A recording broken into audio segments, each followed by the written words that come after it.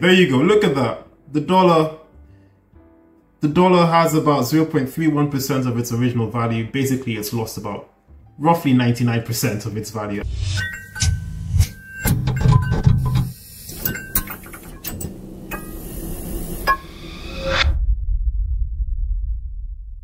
What do you do, Kanekis? Welcome back to the channel. I hope you're all doing well. So in this one, I'm going to be talking about why saving in currencies is futile.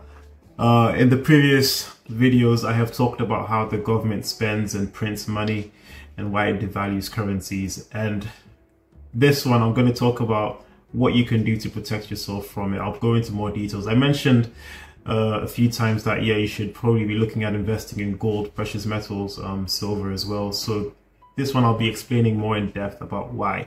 But before we start, please hit the like button, subscribe as well if you're new, share this video out because I think it is very important that people know about this. So I'm going to be starting with the definition of entropy, which I think is very important for us to understand. It is an engineering term, but I think I'll go maybe a step higher instead of going into the complete details of the engineering side and look at the second definition here. It is a lack of order or predictability.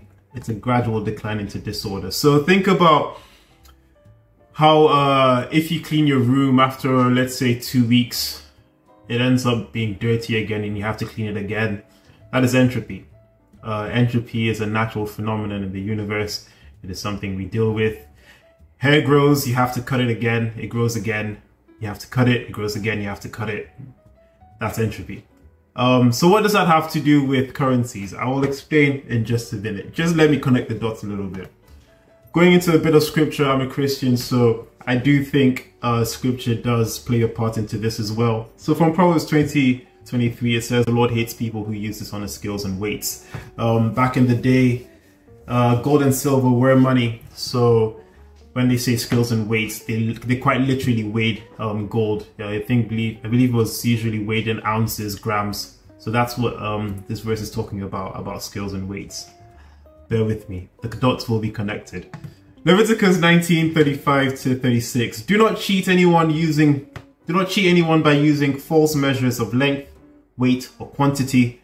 Use honest scales, honest weights, and honest measures. I am the Lord your God, and I brought you out of Egypt. Now, you remember I was talking about how the government keeps printing money, increasing the money supply, M2. That is a false measure because the supply is growing much faster than people are earning. It is changing the measure, it is changing the length, it is changing the quantity of money in the system. Now, we're going to take a little trip down memory lane back into history. 1971, Richard Nixon pretty much took the dollar off the gold standard. Basically, the dollar used to be convertible to gold. I can't remember the exact conversion. I will, as usual, put a screenshot up of the conversion. I think it was 1 ounce of gold was $20 or so. Then they increased it to 35. And then in 1971, August 15th, Richard Nixon basically banned the convertibility of the US dollar into gold. And this basically led to stagflation. Stagflation basically means inflation, we've talked about, but also the economy is stagnant, it's not growing. So you have high unemployment, high inflation, and this was happening while the dollar was devalued. Like I said, the dollar was no longer pegged, no longer tied to gold, so governments could just print as much as they wanted to, which they are doing right now. And the third bullet, it says, thanks in large part to the Nixon shock, central banks have more control over the nation's money. Remember when I was talking about central banks, the Fed, Bank of England, Bank of Japan, People's Bank of China, European Central Bank. They're all one. They all more or less dance in lockstep with each other. They have control over the nation's money and the management of variables such as interest rates, overall money supply, like I mentioned, M2, and money velocity. Money velocity is basically the speed at which money changes hands. So if I pay you £1, $1, you then take that dollar and pay someone else, or you buy something. That's basically what it's like. Now, with all these definitions and overview taken into account, let me show you exactly why you should not be saving in fiat currency.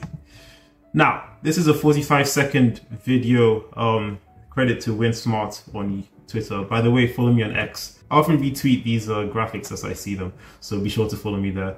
So I'm just going to let it play. Gold as a store of value. As you can see, gold has kept its value 100%, and all these currencies are falling against gold. The yen is just tragic. But look at that, 1970. I'm just going to pause it here. About 1970, that's when Nixon basically took the dollar off the gold standard. And notice how quickly it drops. I'm going to take it back just a bit. Just a bit. Look at how it's constant.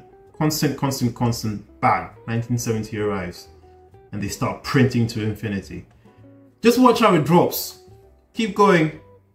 Gold is still. That's basically gold keeping its value. 100%.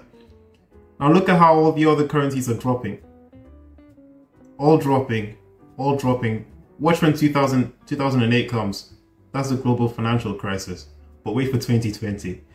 Wait for 2020. There you go. Look at that. The dollar has about 0.31% of its original value. Basically, it's lost about roughly 99% of its value. I'm just going to let it play again. I believe the pound... Oh man, the pound is tragic. The pound is tragic, and the yen as well.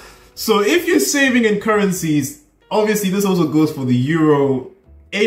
Any sort of national currency you're holding has lost value automatically because it is not backed by anything. It is not backed by gold. It's literally ink on printed paper. That's it. That's it. It is not a store of value. Which is why we have inflation. This is why it feels like, well, if your earnings aren't keeping up with inflation, it feels like you're sort of falling behind. So yeah, definitely, guys, hey, listen. Definitely look to invest in gold and silver. Right, I just wanted to add something very quickly here at the end because I realized I forgot to talk about central banks buying gold as well. So, as you can see, a picture speaks 1,000 words. Central banks are stocking up on gold. They're stocking up on this thing. China is leading the race, followed by India and Turkey. Every single one of them has endeavored to increase their holdings because they see something coming. They see something coming. They see the death of the dollar. As you can see here, it says China's central bank increased its gold holdings for 17 straight months.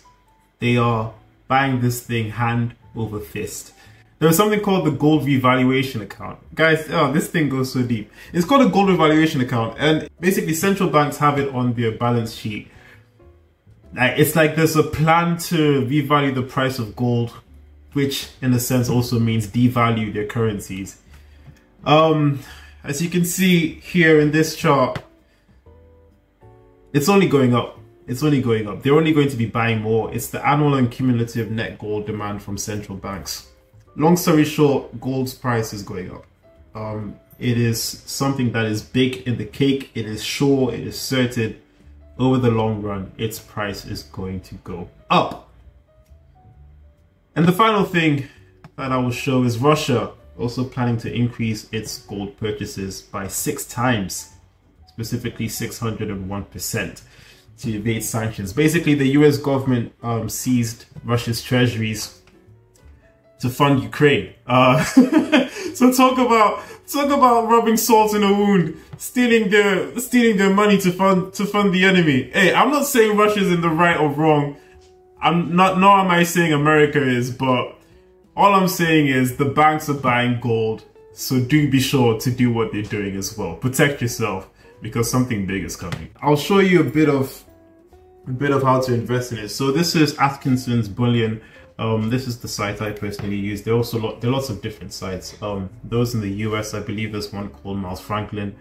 Those of us in the UK, you can also buy directly from the Royal Mint. There are different types of gold coins, but I think the main ones are the Britannia and the Sovereign. I'll show you the Sovereign in a bit. They come in different weights. So there's the 1 ounce, that's the most expensive.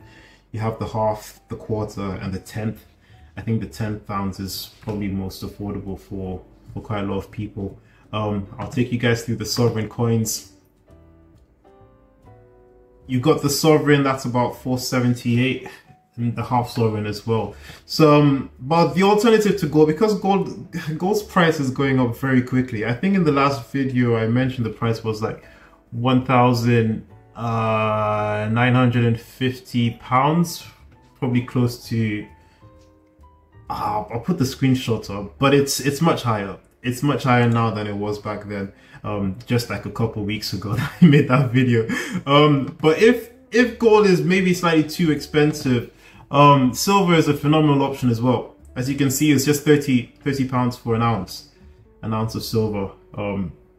And the main thing is it is capital gains tax free. You don't pay any tax on the gains you make on gold and silver coins. Those of you in America, I believe yours would be gold eagles, silver eagles.